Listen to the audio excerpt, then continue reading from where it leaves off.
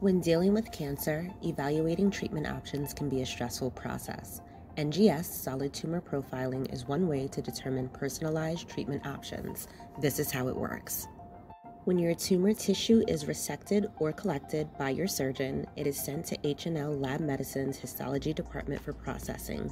There, it is preserved and stored.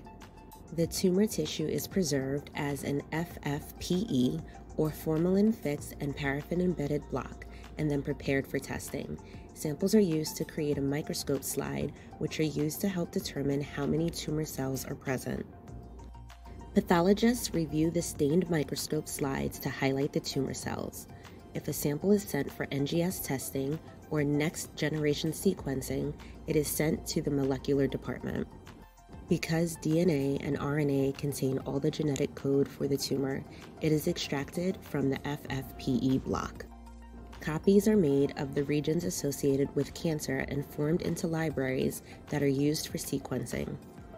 DNA sequences are comprised of nucleotides which have 4 bases: C, G, A, or T.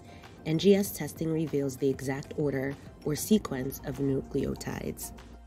The sequence is compared to a healthy genome to determine if there are any mutations. While some mutations are common, others are associated with the onset of cancer.